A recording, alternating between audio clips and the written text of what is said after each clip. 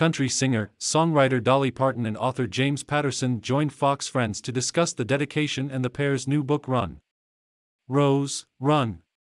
Dolly Parton is sharing the key to a successful marriage. The country music icon got candid about her 56-year marriage to husband in Nashville, Tennessee, businessman Carl Thomas Dean. "I like it when people say, 'How did it last so long?' I say, I stay going," Parton said during an interview with ET Canada. Dolly Parton isn't sure whose idea it was. "To record a secret song and bury it in Dollywood, you know, there's a lot to be said about that. So, we're not in each other's face all the time. He's not in the business, so we have different interests. But yet we have the things we love to do together. So it was meant to be, I think.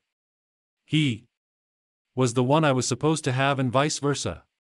Country music icon Dolly Parton got candid about her 56-year marriage to husband and Nashville businessman Carl Thomas Dean. Getty Images. The sweet couple has been married since 1966. Parton first met Dean when she was 18, and he was 21. Dolly Parton says she's done with touring, wants to be closer to home with her husband as they get older. A post shared by Dolly Parton at Dolly Parton. "Like any relationship, they had a few highs and lows, however, the singer-songwriter revealed a good laugh keeps the spark alive." Dolly Parton recently performed during her induction into the Rock Roll Hall of Fame. Jeff Kravitz/Film Magic, "We both have a warped sense of humor. And I think humor, honestly, is one of the best things when you're married like that. Even if you have a problem.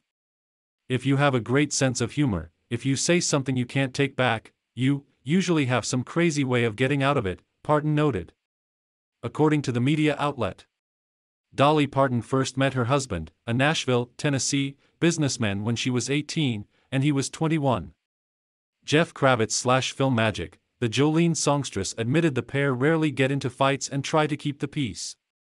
Click here to sign up for the entertainment newsletter. "We've never had, serious arguments to say bad things to each other we have to take back," she explained. Parton added that her husband has always been supportive of her legendary career and teased that she prepared a special gift for him on her upcoming project. Click here to get the Fox News app. "He loves all of the songs. And I haven't told him yet who I'm going to have on. I don't even know myself who all is going to be on it. But hell love it. Doing so many of his favorite songs on the album, so he'll play it to him when it's all done." Stephanie Jong Paunon is an entertainment writer for Fox News Digital. Story tips can be sent to stephanie.jong@fox.com and on Twitter @sjongpaunon.